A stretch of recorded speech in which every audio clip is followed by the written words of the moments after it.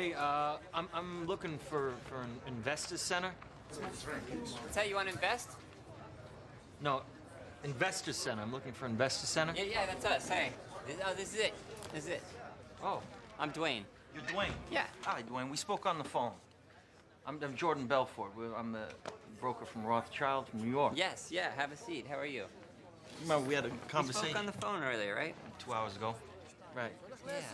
אני לא מבקש לך לקנות את הסטאק. Of course you never heard of them. They're up and comers. That's what that means. 3 You've cents heard a of them. share. No longer That's be- $3, you cheap fuck. So, where are your Quotrons? Quotrons? Yeah, computers. No, we don't even need computers here. We just trade right off the pink sheets here. Pink sheets? Yeah, they're penny stocks. You know, companies that can't get listed on NASDAQ, they don't have enough capital, their shares trade here. Penny stocks? Yeah, this one, Aerotyne, is a really interesting, Aerotyne, Aerotyne, yeah.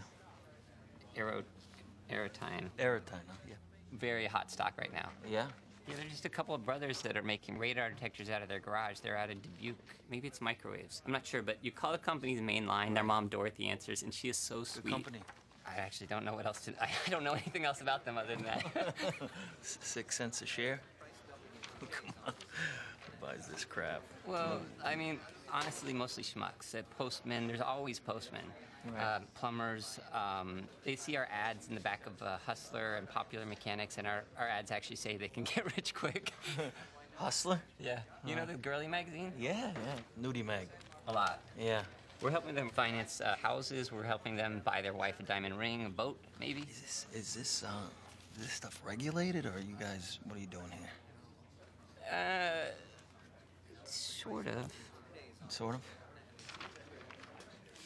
Jesus Christ, the spread on these is huge. Yeah, and that's the point. What's your name again? Mine, Jordan Belfort. Jordan, what do you get on a blue chip stock? I make 1%. I did make 1%. Pink sheets, it's 50. It's 50%? 50% commission? Yep. For what? It's our markup for our services. So if I sell a stock at $10,000, my commission is $5,000. If you sell $10,000 worth of this stock, I will personally give you a blowjob for free. And I hope it happens. Hello, John. How you doing today?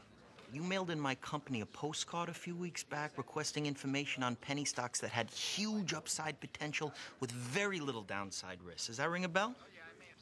Okay, great. Well, reason for the call today, John, is something just came across my desk, John. It is perhaps the best thing I've seen in the last 6 months. If you have 60 seconds, I'd like to share the idea with you. You got a minute? Name of the company, Aerotyne International. It is a cutting-edge, high-tech firm out of the Midwest awaiting imminent patent approval on a next generation of radar detectors that have both huge military and civilian applications. Now, right now, John, the stock trades over the counter at 10 cents a share. And by the way, John, our analysts indicate it could go a heck of a lot higher than that. Your profit on a mere $6,000 investment would be upwards of $60,000. Jesus, that's my mortgage, man. Exactly, you could pay off your mortgage. This stock will pay off my house. John, one thing I can promise you, even in this market, is that I never ask my clients to judge me on my winners. I ask them to judge me on my losers because I have so few. And in the case of Aerotyne, based on every technical factor out there, John, we are looking at a grand slam home run. Okay, let's do it. I'll do $4,000. 4,000, that'd be 40,000 shares, John. Let me lock in that trade right now and get back to you with my secretary with an exact confirmation. Sound good, John? Sounds good. Great.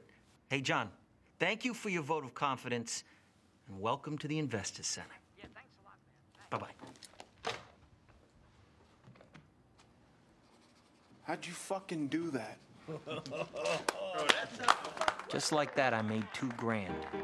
The other guys looked at me like I just discovered fire.